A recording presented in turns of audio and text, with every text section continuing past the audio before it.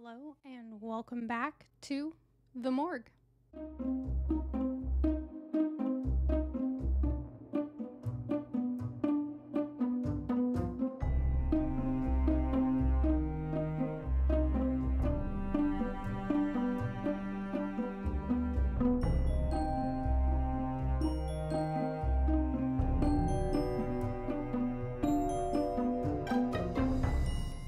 If you're watching this over on YouTube, then you will automatically notice I got a sign. I got an LED sign. I don't know why. I felt like that was a must when it came to video podcasting, but I have it. And it just really makes me feel like the morgue is real. The morgue is happening. The morgue is a fucking podcast. I got it off of Etsy, so I'll link that information in the description if you guys are interested in getting your own LED sign. But I'm definitely obsessed with it, and I just feel like we elevated a little. The podcast has elevated. Also, a little bit of an update, I guess. We are very steadily growing over on TikTok. I'm almost at 3,000 followers, which I know in the grand scheme of TikTok is absolutely nothing.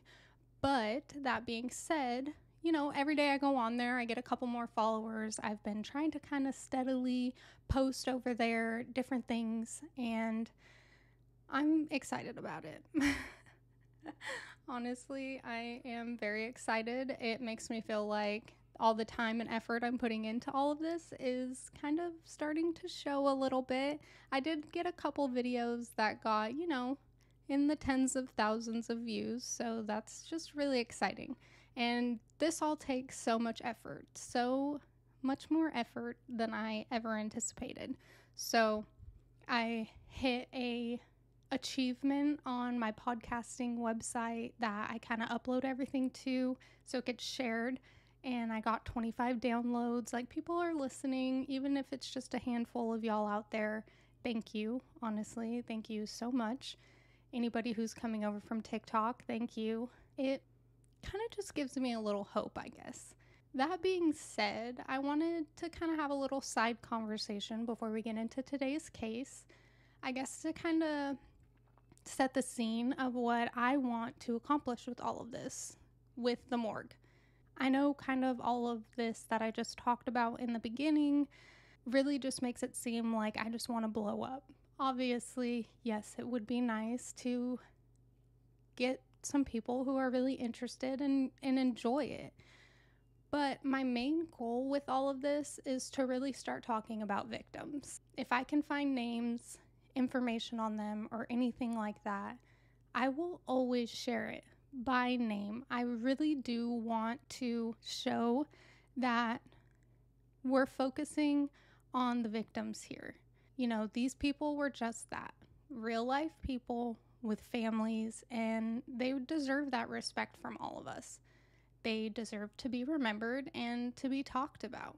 Sometimes when it comes to true crime stuff, we're talking more as a warning, I guess, or, our brains over in the true crime community kind of work a little different than most. We don't trust anybody, and that's a good thing, but it's also hard sometimes. On the other side of that, I will always share victims' information if I can find it. When it comes to families and stuff like that, if their personal information is not out there, I'm not going to share names. I will speak if the victims themselves had children, but unless I absolutely have to, or of course, if the victim is a child, I am not going to be sharing their names over here. I don't care if they're 80 years old at this point. Unless they themselves have reached out as adults and spoken on it, we don't need to bring them back to the worst part of their lives, especially being children, if that makes any sense. True crime is always going to be a hard thing to talk about, but over the years, we are moving in a direction that more people are talking about it. And it's okay to talk about it all, as long as we are being the most respectful that we can be at all times. But please remember, just like I just said, these are people, and I feel like every once in a while we need to snap back to that reality. Also, that being said, I really want this podcast to be more eventually. I'm brand freaking new to all of this. I'm starting from the very bottom here with my iPhone and my mic and now my new LED sign. But eventually, I would like this to blow up, of course. Mainly to talk about quote unquote smaller cases, though. My biggest goal with all of this is to be able to monetize this platform, obviously, and be able to give money to cold case organizations and the people who are truly working to close cases or help families out after, things like that. The cases that are unsolved and don't have the funding to continue to investigate. Obviously, at this point, again, I'm a very long way away from that. But I think it's important to know that the morgue has goals. I have goals. So thank you for every single follow, subscribe, download, because one day I hope I will get there. There will be some notoriety, and like all the great true crime podcasts out there, it's important, and I truly do just want to give back when it comes to it. And honestly, if I ever get to meet the host of Morbid, I'll cry. So, anyways, thank you for listening to all of that. But like I've said on the very first episode, please send in your case recommendations. The email is always in the show notes. It's themorgpod@gmail.com. And send in any of your personal true crime stories or even paranormal stories so we can jump to 2 episodes a week. I want y'all involved in this too. So that was a lot bigger of an intro than I normally do. So let's get into our case for today, which is a very infamous case. You already knew that from the title. I know I literally just said I want to focus on smaller cases, but this was a request that was sent in. And I will, of course, sprinkle in some larger cases here and there. Hell, those are the cases that got us all involved in true crime or interested in true crime. Hopefully not involved. I take that statement back. Hopefully just interested. We don't want to be involved in true crime, please. Richard Ramirez, the Night Stalker. A fucking doozy of a case.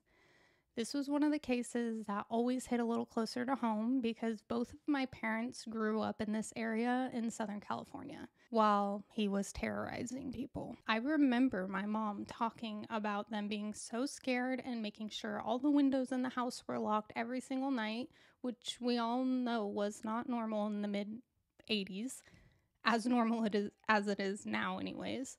The fear this man caused millions of people was like no other. And this is going to be a pretty deep dive into everything that we know. So get comfortable. Let's talk about it. I am just gonna put a little snippet in right now. Some of these names are very hard to pronounce, so when I post the photos of them, I will put their name underneath. I'm going to try my absolute hardest. I have another computer right over here to be able to try and look up pronunciations, but some of them are very hard to say. So please, I am sorry if I do not want to offend anybody by trying to pronounce this, but how else am I going to talk about it? Okay. Ricardo Richard Levia Munoz Ramirez. Born February 29th, 1960 in El Paso, Texas. There were some reports saying that he was born February 19th and other ones saying February 29th. I don't know which one's true.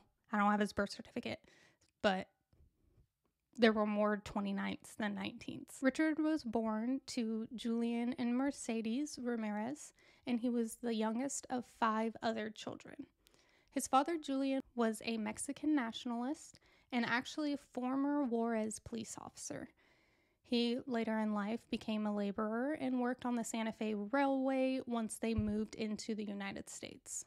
Now, Julian was definitely not deemed Father of the Year, as most sources reported. He was said to be a very serious alcoholic and was prone to very serious fits of anger, and more times than not led to the physical abuse of his wife and children.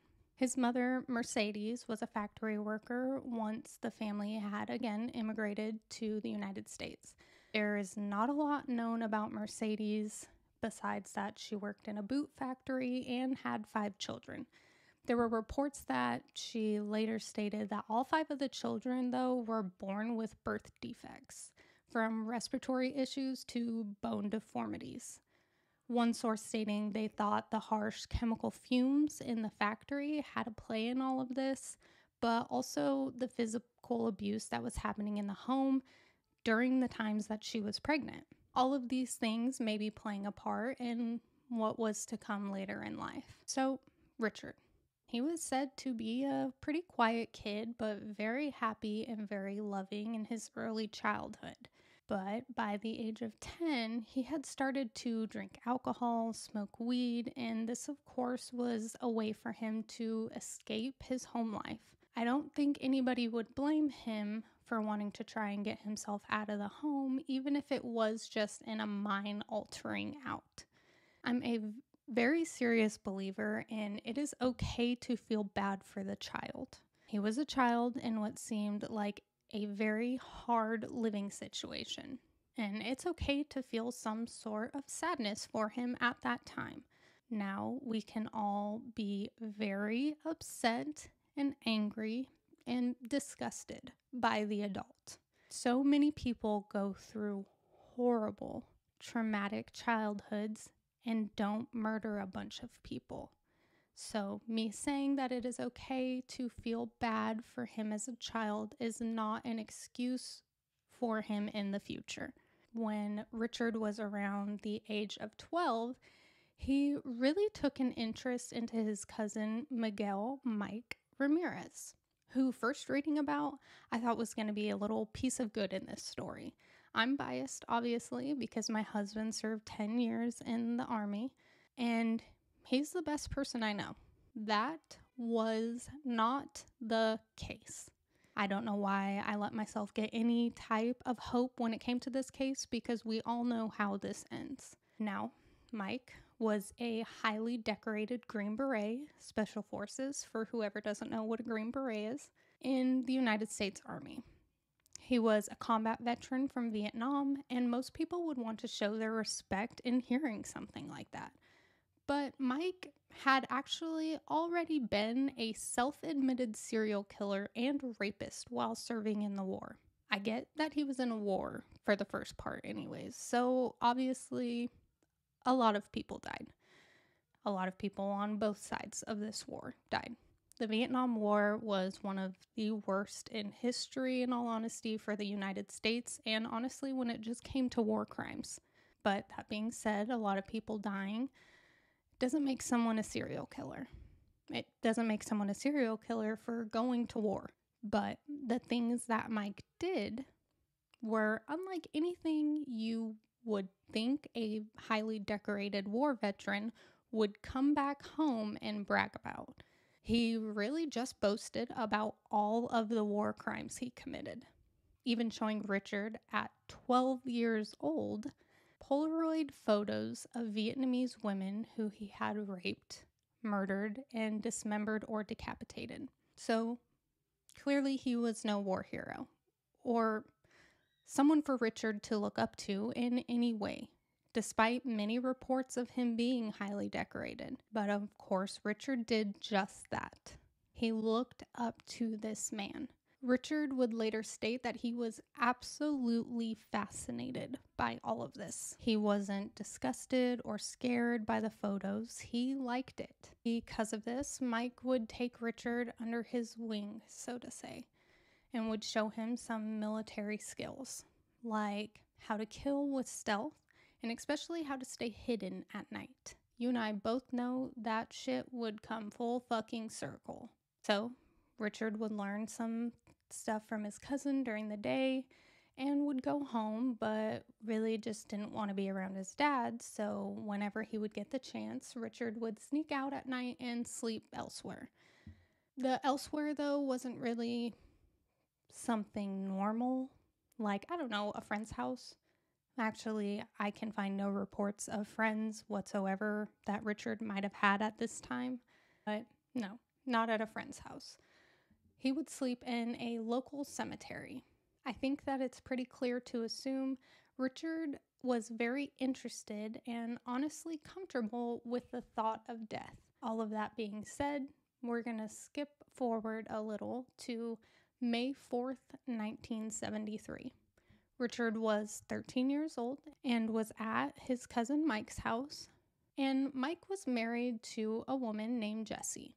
I guess while he was there, an argument ensued between Mike and Jessie, and the argument got very heated, and Richard witnessed Mike retrieve a handgun and shoot Jessie in the face, right in front of him. But we aren't talking about a quote-unquote normal 13-year-old boy who I'd hope, in all honesty, would be absolutely traumatized by this. No child should ever have to witness something like that. Ever. But Richard being Richard, he was not traumatized in any sense of the word. Again, later stating that he was fascinated by this. Because I can't just skip right past that, Mike was charged with the murder of Jessie, but was found not guilty by reason of insanity due to him having been diagnosed with severe PTSD from his service in Vietnam. I really think at this time, no one really knew what Mike had done over there, besides the people that he would tell when he would get home, because if they did, they just swept that shit right under the rug. Because, well, I mean, it is the U.S. military. Mike ultimately was confined for 3 years in a Texas state mental hospital for the murder. 3 years. He got 3 years for that. Moving on, before my head explodes.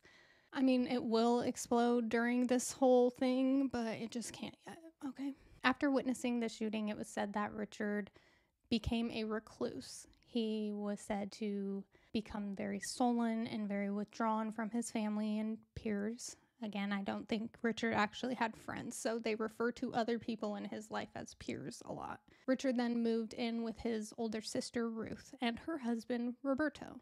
Again, the little glimmer of hope you want to get right there. Don't. Roberto was explained to be an obsessive peeping Tom, who, of course, took his 14-year-old brother-in-law on these nighttime outings with him. This went on for years. When Richard was 14, he was said to have been starting to use LSD regularly, and him and Roberto bonded even more over the drug use and alcohol and, of course, the prowling. Once Mike got out of the mental hospital in 1977, Richard was now 17. Mike would join the two guys in their spying escapades. It was also stated at this time that Richard began forming an interest in Satanism and the occult. I do have to say, though, as a little side note, this was prime time for what would be later called satanic panic, that the media and police always wanted to blame Satanism for the reason people were unhinged. Unhinged, of course, being a very loose term for what the world would come to know as the time of huge active serial killers just roaming the streets. The term serial killer had just been thought of not too long before this. I 100% recommend Mindhunter on Netflix if you're interested in learning how the FBI came to coin this term and really dive into the criminal psychology division that they have, and just so much information and new ways to look at killers, murderers, serial killers that have come from this sense. Nature versus nurture. The age-old question. Okay, sorry. If I look a little different all of a sudden, I had to adjust my light because I was getting really washed out from the LED light. I'm still learning. I'm trying to figure this out. Also, I do just need to stop really quick. All 3 of my children are home right now, so if you hear a little yelp here and there, I apologize. Anyways, back to it. So around this time, after Richard hit puberty, things obviously started to take an even darker turn for him. Richard really began to have disturbing sexual fantasies with a lot of violence like forced bondage, mutilation, and rape. He took a job at a local Holiday Inn, and of course, that just opened him up to so many opportunities to stalk people. which eventually led to Richard letting himself into guest rooms with his employee pass key. And he started out stealing things like valuables left in the room. It was reported a couple places that Richard, on one occasion, had molested 2 children in an elevator at the hotel, but it was never reported to police, so Richard was never prosecuted, and we honestly have no evidence of this happening. I'm not saying that it didn't, obviously, from what we come to learn. Just food for thought. Now, that being said, Richard did end up getting fired pretty soon after this alleged assault on these 2 children, after he attempted to rape a woman in her hotel room. He was caught in the act by the victim's husband, and the husband, rightly so, beat his ass, and then called police to report it. Richard was arrested and charged, but of course, the charges were dropped. And you know what? Maybe I shouldn't say it like that, but the charges did end up getting dropped. The victim and her husband actually refused to come back to Texas to testify against Richard because they lived out of state. I know so many will feel like maybe if this had happened and Richard had been prosecuted, this could have stopped long before the events to follow. But remember, it is so easy for you to say, or me to say, what you do in that situation, having never been in that exact same situation at that time in life. The victim had every right to do what she wanted at that time, and we have to respect that. I could not find any victim information because of this, and we'll keep it at that. After his arrest and whatnot, it's kind of unknown what he was up to. I'm sure more of the same shit, but no reports of anything. Richard popped back up when he was 22 years old in 1982, where he kind of just decided to up and move to California, from what it seemed like. He would kind of flop back and forth between San Francisco and Los Angeles County, and once there, he found his new drug of choice, cocaine. I think that was everyone's drug of choice in the 1980s, to be honest, but Richard loved it, which, in all honesty, cocaine in the 80s was not cheap. It was highly sought after, so it came at a high price tag. So what would any reasonable person do? Get a job, right? Yeah? Okay. Well, we know Richard is the farthest thing from a reasonable person. So he then began to commit theft after theft and burglary after burglary. He needed to find a way to feed his addiction, which he needed money, and that was his solution to that. He was just gonna steal shit. He did get caught a couple times here and there, but theft charges, or burglary. Burglary could be a felony, but sometimes it's not even a felony. So that brings us right up to the year-long crime spree that would end up to deem Richard Ramirez the Night Stalker. I'm going to try and cover the victims, the crime, and anything we found out later as quick as I can, but bear with me. There was a lot in this crime spree, and it's hard to find a lot of information on certain victims. Also, again, please excuse if I botch some of the names. I'm trying, I promise. So, huge trigger warning. I don't normally give trigger warnings because this is a true crime podcast. People die, okay? I am going to give a trigger warning when it comes to this because we all know how horrific this was. But I do want to give you the opportunity to back out now. We are going to be covering some gruesome murders and rapes of all ages.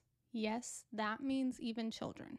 I know that word alone is hard for some people to hear, so that is why I want to give this right now. If you cannot listen to that right now, I completely understand. Go listen to one of the prior 2 episodes or just wait till the next one. I told you we were going to kind of deep dive, and that's what this is. I'm going to give you a lot of information about what happened to these victims. But this was even very hard for me to research. I was going to record this yesterday after researching it all, and it took me a while to finish writing all of this out. I could not last night. I did not want to record about it last night. I needed to get Richard Ramirez out of my fucking head. That being said, it was hard for me to research, and I don't want anyone to not know who this was and have a very hard time listening to it, not knowing. If you don't know who Richard Ramirez is, I'm going to tell you, but it is very hard to listen to. Thank you for listening. If this is where you're going to back out, if not, let's go. April 10th, 1984, 9-year-old Mei Lung lived in an apartment building with her family in the Tenderloin district of San Francisco. Mei was said to have been roaming the building with her 8-year-old brother, looking for a dollar bill that they had lost. Richard saw the children and asked what they were doing. When Mei said that they were searching for a dollar bill, Richard took this as an opportunity to act like he wanted to help. He told Mei to follow him into the basement of the building so that they could look together. Of course, being 9, it's easy to think she thought nothing of this adult offering to help her. Mei followed Richard into the basement, and Richard attacked. Mei was found hanging from a pipe by her shirt, partially nude, and it was very clear that she had been beaten. Later, police would find out that she was also strangled and sexually assaulted. Her cause of death, though, was multiple stab wounds from a switchblade knife. The killing was not linked to Richard until 2009. Police finally retested some DNA they had from the crime scene, and it matched to Richard. He was already awaiting execution at this point, so Mei's death was not added to his sentence or tried against him, but they were able to link it. Also, in 2016, police disclosed that they also have found evidence of a second suspect in Mei's murder, but nothing more has been reported on that. So, starting out with Mei is hard. She was a Chinese American little girl, and unfortunately, there's no information about her. She wasn't found to be linked to Richard until 2009, so there's no reports that have surfaced from the day back in 1984. That is why it is so important to talk about lesser known cases. We need to get their names out there. We know nothing about this child because no one cared to report about it at that time. But we're going to say her name today. That takes us to Jenny Vinkow.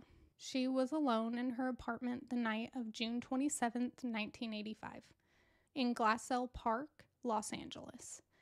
And just like any other night, she headed to bed not having any idea what was to come. It was reported that this was when Richard first started what would later be considered his almost systematic murders. Everything going to plan. Richard reportedly broke into Jenny's apartment and had begun to go through her belongings looking for valuables to feed the cocaine addiction, but couldn't find any. It was speculated that Richard got mad over this, but I truly believed he knew the real reason why he was in there. She was alone.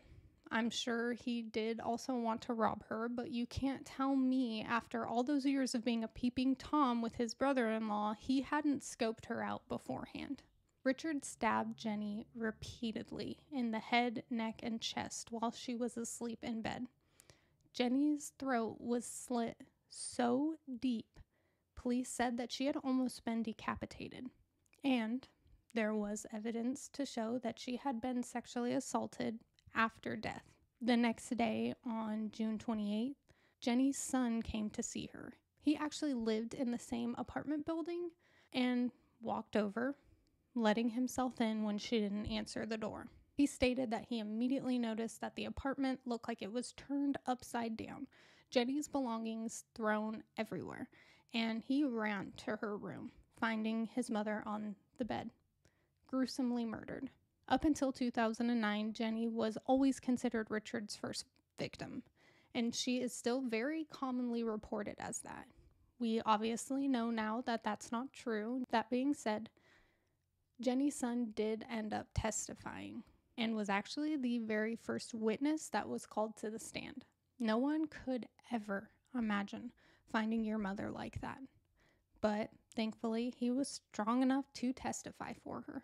The next couple victims are going to go pretty quick, so stay with me. It is a very tight timeline. March 17th, 1985, Richard was out prowling and trying to find a home to enter near the city of Rosemead. That was when he noticed a car pulling into a garage near where he was hiding. Richard got into the garage and startled 22-year-old Maria Hernandez as she was getting out of her car.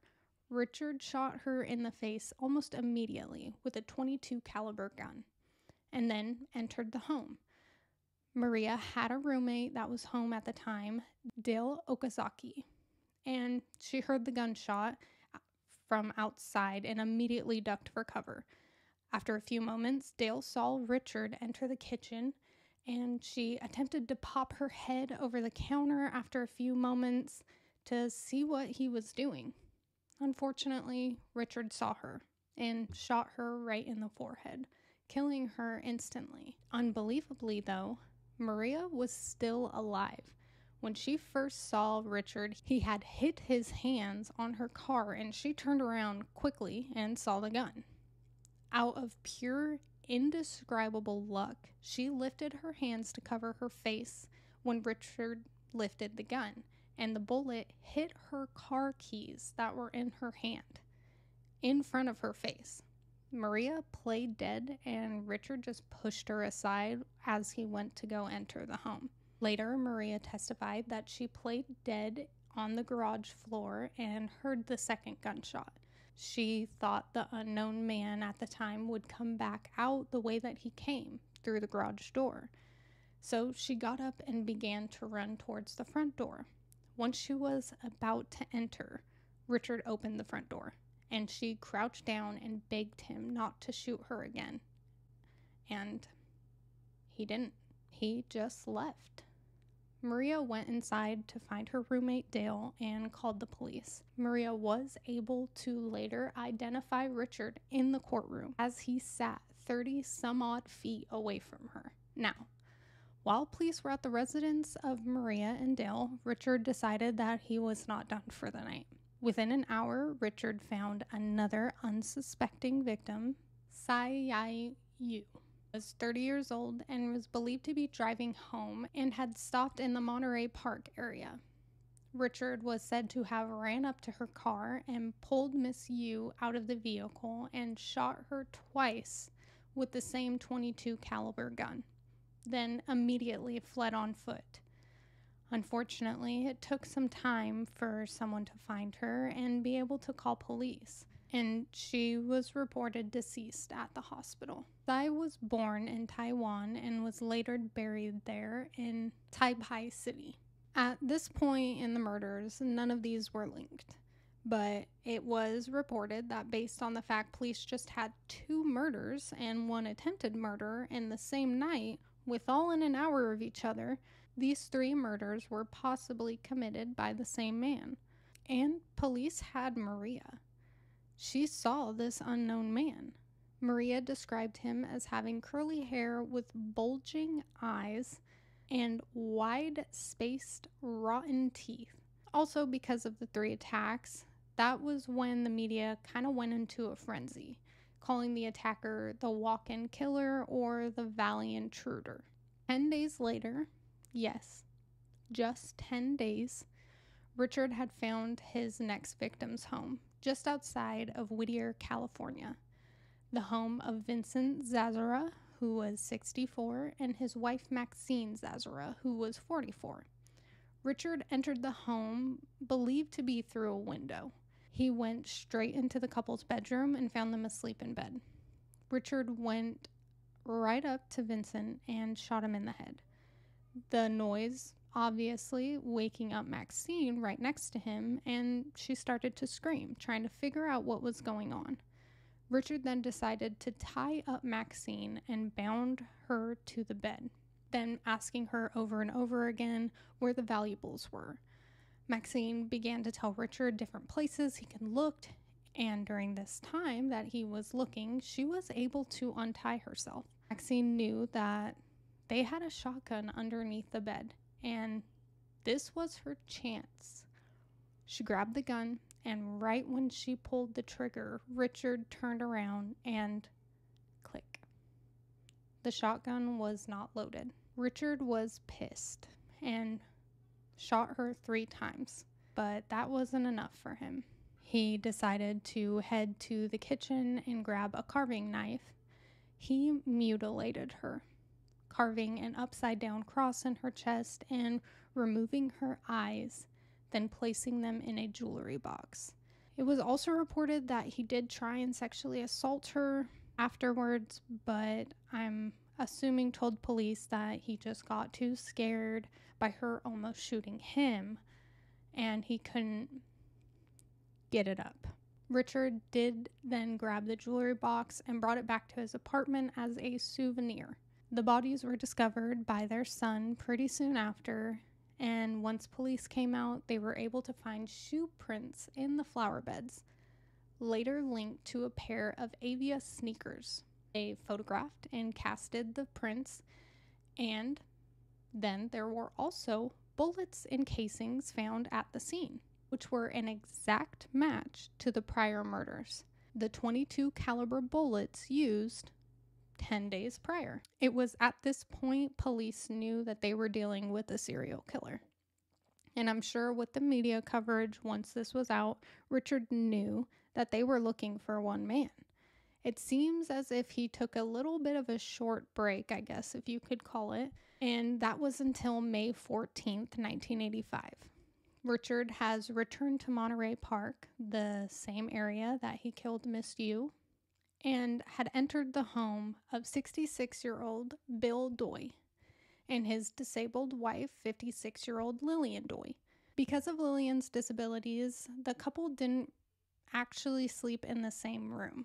Richard entered Bill's room, and Bill woke up, immediately reaching for his own handgun, but Richard shot him before he could actually get to him. Richard then beat Bill until he went unconscious. Richard then went to Lillian's room, bound her with thumb cuffs.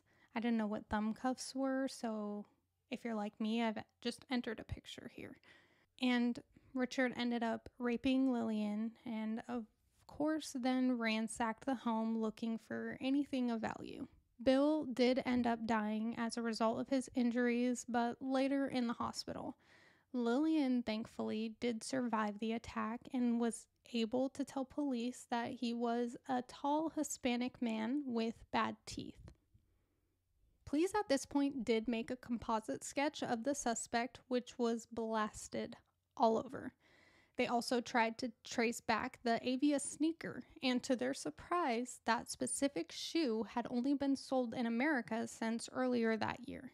Detectives ran a check and found that only one shoe was that brand and size had been sold in the Los Angeles area, but they were unfortunately paid for with cash, and the store clerk couldn't remember who actually had bought them, which ultimately led to another dead end. 2 weeks after the attack at the Doys on May 29th, Richard drove a stolen car to Monrovia and found the house of Mabel Ma Bell at age 83 and her sister Florence Nettie Lang, age 81. Nettie was also disabled, so Mabel was caring for her at this time. Richard entered the home and found a hammer in the kitchen. He had then bound and bludgeoned the sisters in their respective bedrooms and found an electrical cord and started to shock the sisters. Richard also raped Nettie and then used Mabel's lipstick he had found and drew a pentagram on her legs. Richard also drew pentagrams on both of the women's bedroom walls, and they were found 2 days later and were rushed to the hospital and placed in comas. Mabel, unfortunately, did end up dying from her injuries. There was not much more information on the women that I could find besides that Nettie did survive the attack. The next day, in the same stolen vehicle, Richard entered the home of Carol Kyle, who was a 42-year-old mother and lived in Burbank, California. Holding Carol at gunpoint, he bound Carol and her 11-year-old son and began ransacking the home. After some time, he untied Carol and told her to show him where all the valuables were, then locked her son in a closet and repeatedly raped her, telling her not to look at him or he'd rip her eyes out, which obviously, knowing the previous murders, is terrifying. Once he was done, he let the son out of the closet, bound Carol and her son again with handcuffs, and left. He never stated why he didn't kill them, and obviously I'm not complaining, but it definitely makes you wonder. A lot of people try and speculate that it was because the son was there and he obviously knew what he was doing was wrong, but people try and say it kind of shows some compassion that he hid the son away so he didn't see what he was doing. That's not compassion to me, in all honesty, but okay. So now we know that he already had killed a child before that. So what was different about this one? And in all honesty, he had just left 2 more witnesses, just like that. Unfortunately, now the victim's information starts to get even less. But I, again, tried to find everything. It's hard because this is such an infamous case because of Richard Ramirez. People stop reporting about the families, the victims, and everything else. They're just focused on telling us this happened, this happened, this happened, this happened, and then he was caught. Anyways, on the night of July 2nd, it seemed to be a random selection of a home in Arcadia, the home of 75-year-old widowed grandmother Mary Cannon. He quietly entered Mary's home while she slept and had grabbed a lamp that was next to her and began to hit her repeatedly with it. Richard then grabbed a 10-inch butcher knife and began stabbing her over and over, even after she was clearly not alive anymore. He then left. Mary was found a couple of days later. 3 days after that, July 5th, 1985, Richard broke into a home in Sierra Madre, finding 16-year-old Whitney Bennett asleep, of course. Richard bludgeoned her with a tire iron. He then attempted to find a knife, but failed, thankfully, and grabbed an electrical cord and attempted to strangle Whitney with it. Richard later stated that while he was doing this, the cord began to spark and he stopped and fled, stating he believed that Jesus Christ had intervened to save her. Either way, Whitney did survive that brutal attack, needing 478 stitches to close the laceration on her scalp. Whitney did later testify against Richard at trial, also being able to point him out in the courtroom. I can't even imagine how scary that would be, but also how amazing that would feel after this. I cannot imagine. 2 days later, Richard was back in Monterey Park again, where he burglarized the home of Joyce Nelson, who was 60 years old and asleep on her couch. Richard pulled Joyce off of the couch and began stomping on her face. Horrifically, police later were able to find an Avia sneaker shoe print that was left imprinted on her face. I mean, I guess it is still obviously evidence, and it goes to show that he didn't change his shoes, but he then left the home and chose another home, the home of 63-year-old Sophie Dickman. Richard handcuffed Sophie and held her at gunpoint while he attempted to rape her. He also then stole her jewelry, and when Sophie swore to him that he had gotten all of the valuables, I guess Richard didn't like who she had swore to, looking at Sophie and stating that she needed to swear to Satan that she had given him everything. Sophie's neighbor at the time was actually a deputy, Linda Martinez, and she stated that she could hear Sophie crying for help, but Richard was long gone before she went over there. On July 20th, Richard purchased a machete before driving a stolen Toyota to Glendale, finding his next home of Leela Needing, 66 years old, and her husband Mason, 68 years old. I'm sure you can guess what Richard did. The couple was horribly mutilated with the machete, and then both shot with the .22 caliber handgun. He robbed the house and then quickly sold the stolen goods that he had gotten and made his way out to Sun Valley. Around 4:15 a.m., he broke into the home of the Kavanaugh family, which consisted of Chainarong, the husband, Somkid, the wife, and their 8-year-old son. Richard immediately shot Chainarong with a .25 caliber gun. It is unknown when he got the second gun, but believed that he might have known that the police knew the kind of gun at this point, so he switched. Richard then bound the son and began to rape and beat Somkid, forcing her around the house to show him where there was any money or valuable items, of course, telling her again she needed to swear to Satan that she wasn't hiding any money from him. He then ended up sexually assaulting the son as well before leaving. Somkin and her son both survived the attack and was again able to give a detailed description of the suspect to police. At this point, this is when the media dubbed him the Night Stalker. Less than a month later, Richard drove to North Ridge and entered the home of Chris and Virginia Peterson. He caught 27-year-old Virginia off guard, startling her, and shot her in the face. Chris was trying to figure out what was going on, and then Richard shot him in the temple and attempted to flee when he realized that Chris wasn't going down. Chris fought Richard tooth and nail and was able to not be hit by 2 more shots that Richard had tried to shoot him. They struggled for a time, and Richard was ultimately able to escape. Both Chris and Virginia survived and reported it all to the police. 2 days later, August 8th, Richard was in Diamond Bar, California, and picked the home of Sakina, 28, and Elias Abwath, 31.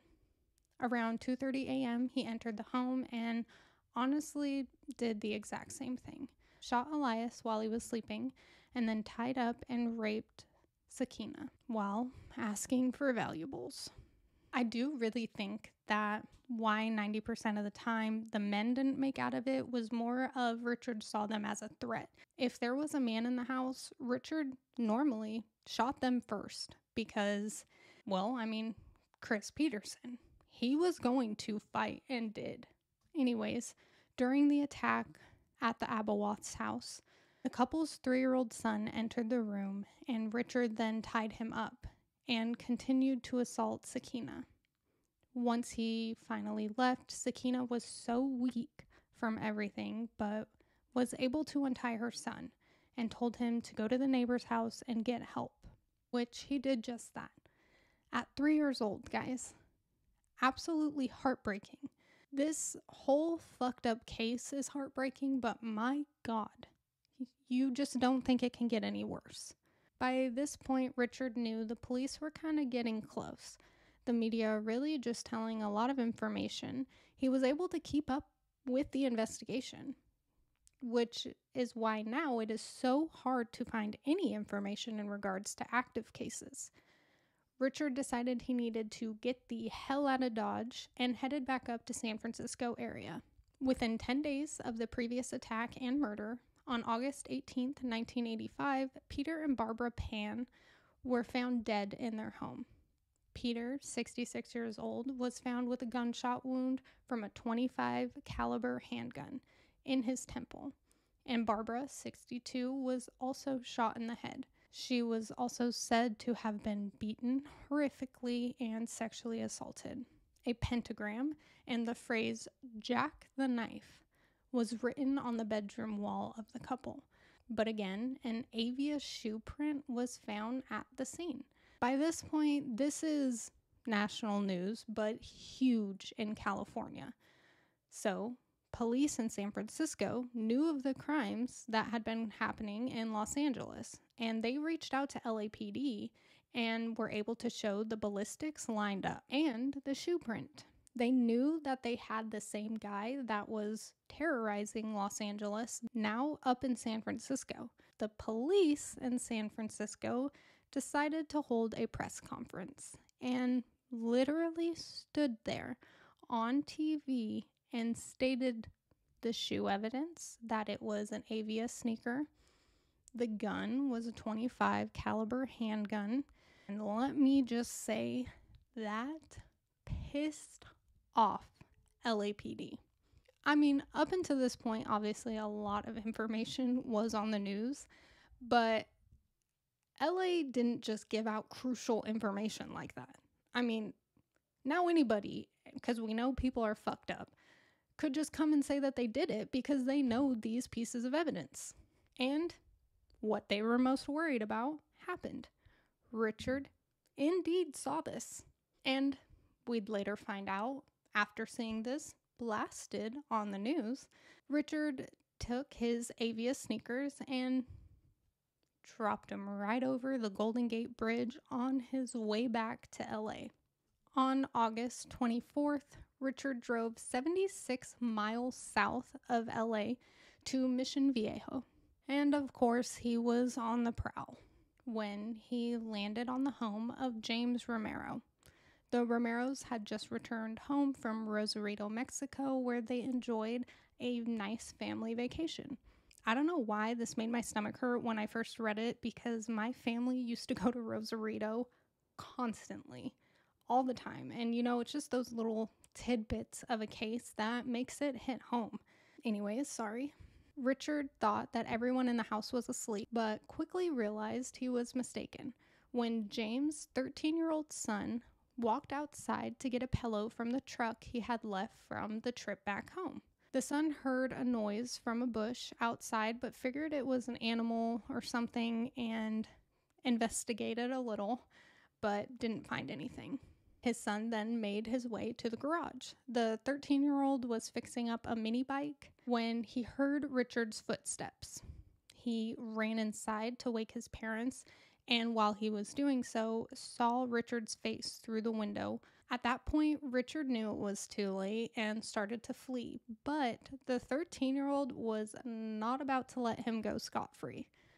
He ran outside just in time to see an orange Toyota sedan and even got a partial license plate. The father, following quickly behind, then contacted police and told them he believed his son had just chased away who they thought at the time was just a thief or someone who was going to try and break into the home. But little did he freaking know it was the Night Stalker. I'm sure you're not surprised at this point, but that, of course, did not stop Richard. He had been going at this for a year, almost at this point. Not too long after, Richard got into the house of 30-year-old Bill Carnes and his fiancée, 29-year-old Inez Erickson, believed at this time through a back door. Bill was awoken to the sound of Richard cocking his gun, and he shot him 3 times in the head. Then Richard turned his attention to Inez. He bound her with neckties he found in the closet, telling her that he was the Night Stalker, and forced her to swear that she loved Satan while he beat her with his fists. He demanded cash and jewelry and then sexually assaulted her in another room. And before leaving the home, he looked at her and said, "Tell them the Night Stalker was here." Inez was able to untie herself and ran to a neighbor's house for help, which they called the police, and amazingly, Bill was still alive and underwent surgery. They were able to remove 2 of the 3 bullets, and Bill survived, along with his fiancée. Inez was able to, yet again, give another detailed description. And because of this, police had a car and pretty solid suspect sketch, if I'm being honest. They were able to find an abandoned, stolen Toyota 4 days later in Koreatown, which matched the description of the Ramiro kid telling them. Police knew this was it. They knew this was the car. And they fingerprinted the shit out of it. No matter how hard he tried, police found one singular fingerprint that they were able to lift. Richard had wiped 99% of the car clean, but they found one. Thanks to his pretty long rap sheet of petty crimes up until this point, that was it. Richard Ramirez was identified after a year-long terror spree. Police even stating the identification of that fingerprint was a near miracle, as that identification system was brand new. They had just gotten it, and the system only held criminals born after January 1st, 1960. Richard was born February 1960, if you forgot. They had a 1-month gap, y'all. I don't think you understand how insane that is. We all need to take a moment. August 29th, 1985, law enforcement released a mugshot of Richard from 1984, where he had been arrested for stealing a car. And just like that, the Night Stalker had a face. Police stating, "We know who you are now, and soon everyone else will. There will be no place you can hide." And they were right about that. The next day, Richard got into a bus to Tucson, Arizona to visit his brother, completely unaware at this point. His photo had been broadcasted all over California. But when he got there, his brother wasn't home, so he hopped right back on the next bus and got back to LA the morning of August 31st. He actually walked right past a couple officers that were waiting at the bus station in hopes to find him. And he walked into a convenience store in East LA. That was when a group of elderly Hispanic women looked at him and called him El Matador, literally the killer in Spanish. He saw his face on every front page newspaper and panicked. He began to try and run, actually run, and ended up running across the I-5 freeway. If you've never been to California, you don't understand how big the I-5 is. This is not just a couple lane freeway. He ran across a, I believe, 6-lane freeway for each side. And while doing so, he attempted to carjack an unlocked Ford Mustang, but failed. Then ran and attempted to take the car keys from Angelina Torre. Please excuse my horrible Spanish accent. That is just how you pronounce it. But Angelina's husband was not about to let that happen and began to chase him down, and that's when he realized who it was, shouting to anybody that would listen. Manuel Torre struck Richard over the head with a fence post, and a group of residents began to help him. They beat the shit out of Richard, y'all. I mean, beat the shit out of him. They held him down in the street until someone finally called in to police about a disturbance. Not that they had found the Night Stalker. Basically, they called in a fight in progress that was going on in the middle of a street. Police finally arrived around 8 a.m. and quickly realized who this was. Beaten and unarmed Richard Ramirez. The crowd quickly grew to a couple hundred people, and they were angry. Police were able to transport him, though, back to Hollenbeck Police Station. So, Richard's caught, and I'm sure it was a huge sigh of relief to not only the victims, but California as a whole. Jury selections finally began around July of 1988. At Richard's first court appearance, he had drawn a pentagram on his hand and yelled, "Hail Satan," in the courtroom. This photo is probably one of the most infamous of all of them when it comes to Richard Ramirez. And I know I said earlier this was kind of satanic panic, and I just really can't tell if Richard just fed into all of that. Like, he wanted to scare people. Obviously, he was caught at this point, and I mean, he tried to incorporate it into the murders, but I don't know if he was just feeding into it or maybe he really was into Satanism. Obviously, I don't know him, thankfully, but just my thought on things. During trial prep, an inmate that was housed in the same jail as Richard stated he heard Richard planning to shoot the prosecutor. Because of this, metal detectors were installed outside the courthouse, which nowadays is like, that's just crazy because they are in every single courthouse in the nation. And I really wonder if this is where it started. Like, if this is when they decided we need metal detectors. Then, on August 14th, 1988, the trial was interrupted due to a juror not showing up. Phyllis Singletary was found later that day dead in her apartment. Phyllis was shot to death, and let me tell you, this freaked people out. The jurors were terrified, thinking somehow Richard was involved in her murder. It was ultimately determined, however, that she was killed by her boyfriend, who had later that same day shot and killed himself in a hotel room. But the juror who replaced Phyllis was terrified to return to her home. And I mean, I don't blame her. Shit, like, that's terrifying. And even finding it out afterwards, I'm sure it still put doubt into people's heads.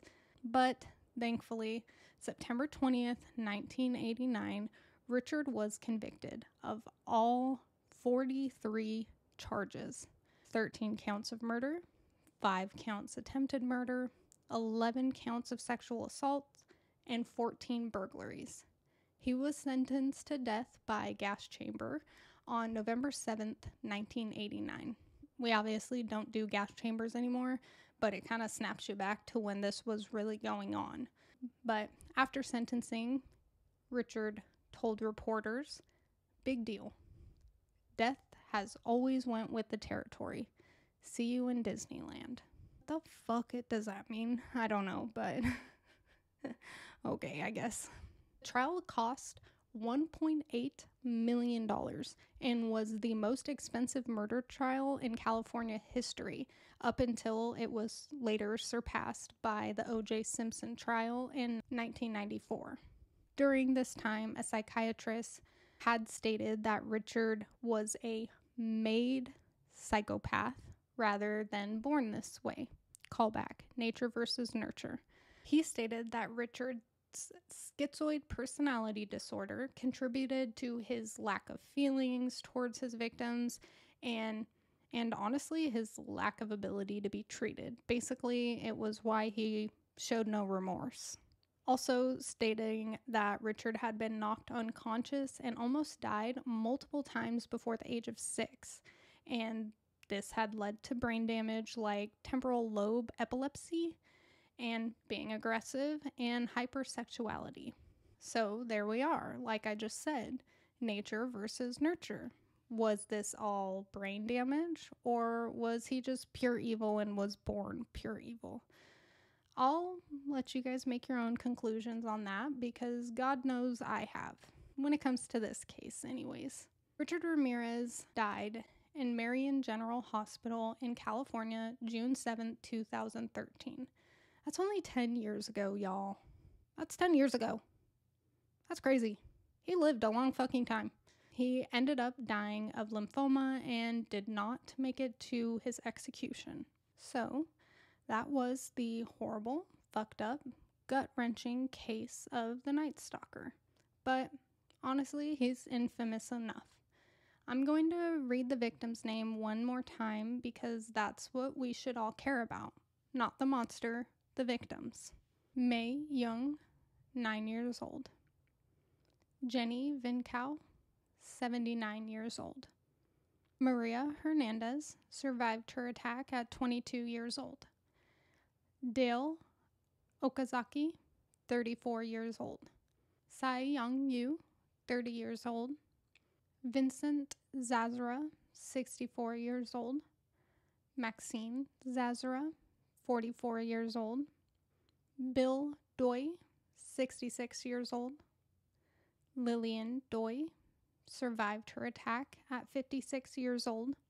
Mabel Ma Bell, 83 years old. Florence Nettie Lang survived her attack at 81 years old. Carol Kyle and her son survived their attack at 42 years old and 8 years old. Mary Cannon, 75 years old. Whitney Bennett survived her attack at 16 years old. Joyce Nelson, 60 years old. Sophie Dickman, 63 years old. Leela Needing, 66 years old. Mason Needing, 68 years old. Chainarong Kavanaugh, 32 years old. Somkid Kavanaugh, I could not find her age, survived her attack. Somkid's 8-year-old son also survived his attack. Chris Peterson survived his attack at 42 years old. Virginia Peterson survived her attack at 27 years old. Sakina Abawath survived her attack at 27 years old. Elias Abawath, 31 years old. The Abawath's 3-year-old child also survived. Peter Pan, 66 years old. Barbara Pan survived her attack at 62 years old. The Romero family survived their almost attack, but in my brain, I still consider them victims, or almost victims. Bill Carnes survived his attack at 30 years old. Inez Erickson survived her attack at 29 years old. Again, the victims deserve more recognition than he does. And if you're still listening to this, thank you. This is a horrible case, and it's definitely very hard to hear. Even though it is so well known, until you sit down and look at it all, you don't know everything that went on, and the lives that were terrorized, and the lives that were lost at the hands of this man. The world is a million times better off without his nasty ass presence here anymore, even in jail. The earth is one scumbag cleaner. Thank you so much for listening. Like, subscribe, comment, download, do whatever it is you need to do on wherever you're listening at. I need a drink after that. Thank you for coming to the morgue. Bye.